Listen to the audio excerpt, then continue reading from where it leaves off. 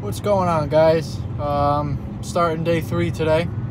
I got the Heim joints today, so I'm headed to Lowe's to pick up a piece of 1-inch inside diameter pipe, because that's the size of the threaded bung that goes on the inside.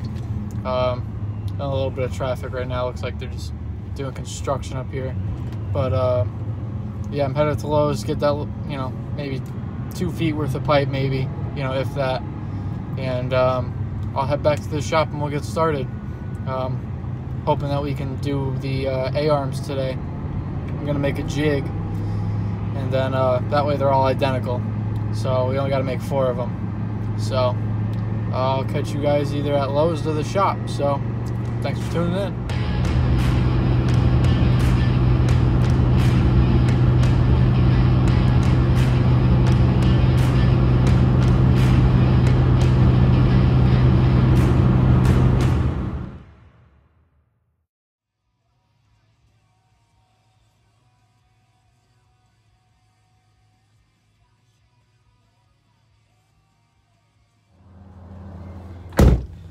Alright, got the pipe, I got some more self-tappers, and I got the bolts for the A-arms. So, they're 10 inches long. I'm thinking about making the A-arms 8 inches wide. I think that should be plenty. So, I'll see you guys back at the shop. Alright guys, so marking this template out. I got 14.5 inches from the back here through the front of the eyelet. So you got 14 from in there to the front of the knuckle, which, you know, it's like out here, and then the tire will stick out like somewhere right here. So the back of the tire should just be just about flush with the frame. So I'm just drawing it out, making sure that's, you know, that's what I want. So I'm gonna start bending these pieces, and then cutting these pieces for the center, and we'll be all set.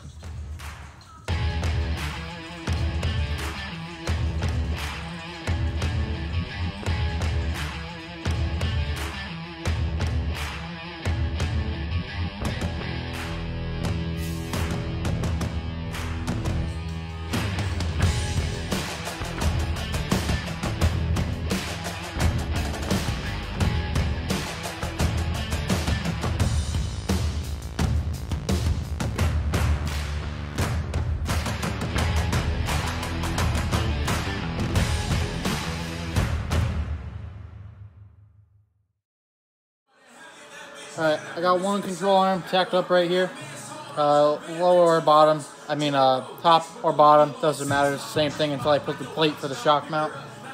But just to look at it for spacing, you know.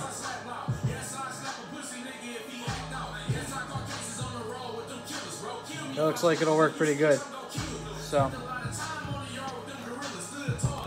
I'll go get the rest of them all tacked up. I'll put the back piece in, and we'll start making the mounts in the rack form. Alright guys, so I got 2 sides fully complete. I welded a washer on each side, ground down all the backs. That way it pivots real nice. They're both identical, but this piece is a little bit longer, so I'm going to make this one the lower one. That way when I put the mount in here, I got a little bit more to weld to. And this is the upper, so I'm cutting pieces at an angle right now. I'm going to drill some holes. I'm going to find the center, mount them all up, and then see how it works. You know, see how it pivots. So I'll drill those holes and I'll get it all ready.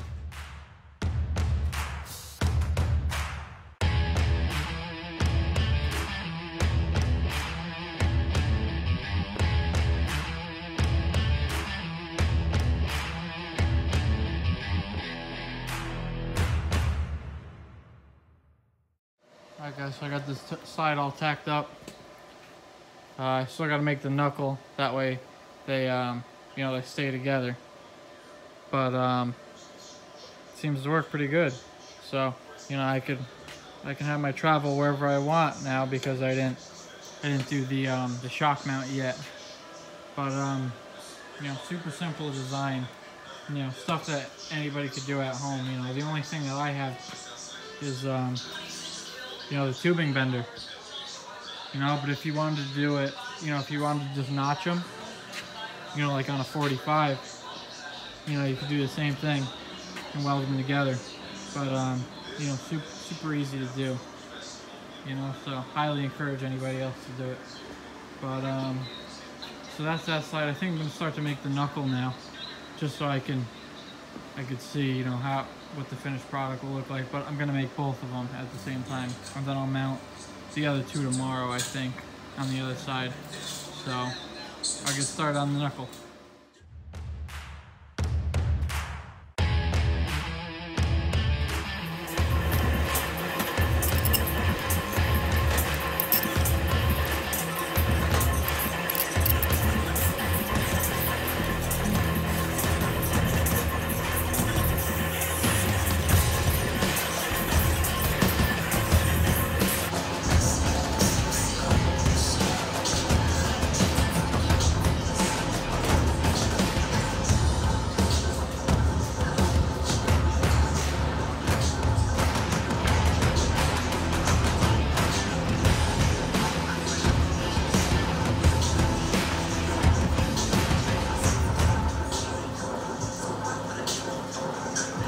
Alright, there's one side. All I gotta do is make the piece that holds the spindle, but I'm still waiting to figure out what hubs I'm gonna use yet.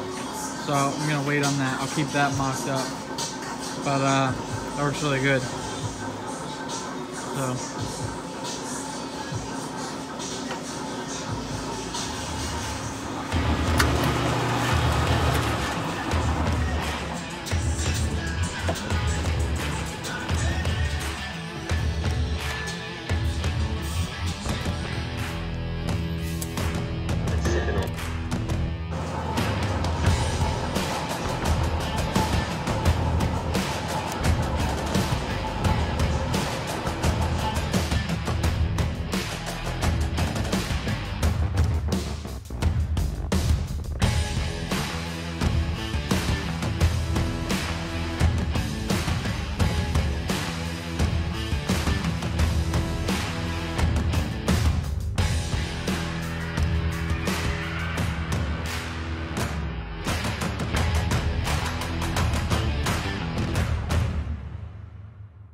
So that's both sides,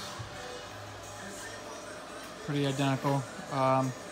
Actually where that sits is, the spindle will be center of this. So from the center of that up 12, because I'm planning on running 22-inch tires, there's like an inch down from the bottom of the fender. So I'm actually pretty good where it sits right there. I got the correct spacing with the dolly. So I'm actually gonna go ahead and start mounting the shocks right there. I got these Fox shocks off of a snowmobile. I got them on Facebook. So I just got to make a bottom mount and then a top mount. So I'm gonna start doing that now, and you guys can watch me.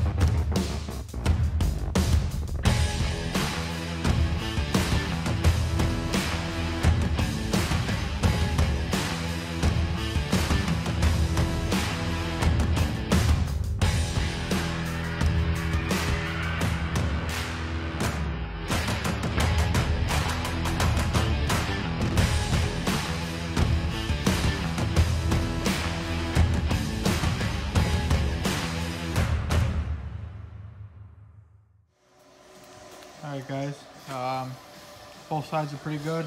I'm just going to cut some pieces to go from here up to here now for bracing. And then I'm going to put a piece of sheet metal in here for floor. Actually, I already got it cut. I just got to cross break it and notch these out a little bit, just so it fits in there nice and good. And I'll just run some tacks on it. I'm not going to fully weld it.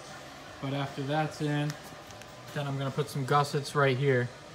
Just some triangular gussets all around, just to stiffen it up. I'm going to do that to these too, after the fact. Like behind here, I'll put in a piece from like, you know, the entire length of here, just to weld it all up, just to make sure the mounts are really solid. So yeah, so I'll bend that piece up, I'll cross break it, you guys can watch me do that, and we'll start buttoning the front of this thing up.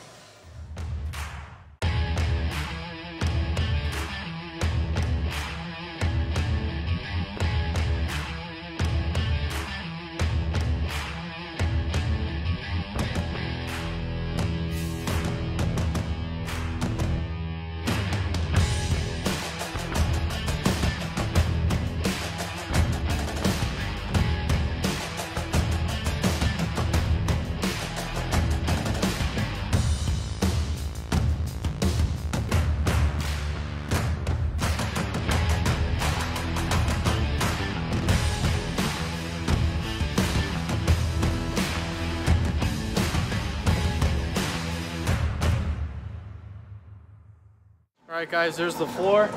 I cross broke it in the middle and then put a bend down on all the edges, that way it tacks up nice.